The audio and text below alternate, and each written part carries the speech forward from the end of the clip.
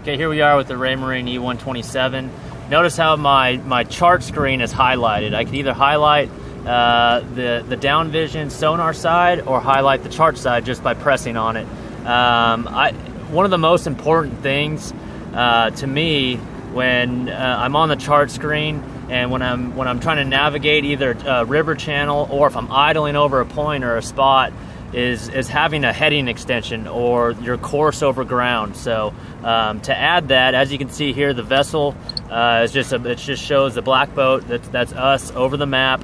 But I like to see where I'm headed, and to install that course over ground heading, you just hit menu after highlighting the chart screen. We'll go to presentation. We'll go to vectors.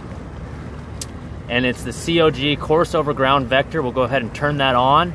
And when we do that, do you see that green line that extends out towards in front of the boat? Let's say I place a waypoint. I idle over a spot, place a waypoint.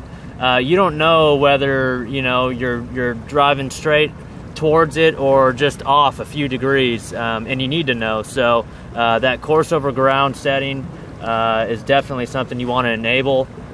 When you're fishing offshore, or if you place a waypoint, you know exactly where it's at in relation to the boat, just by simply looking and zooming out. As you can tell, we're going straight down the river, and that's my heading. Now, you can see miles and miles ahead of your course just with that course over ground heading. Excellent tool.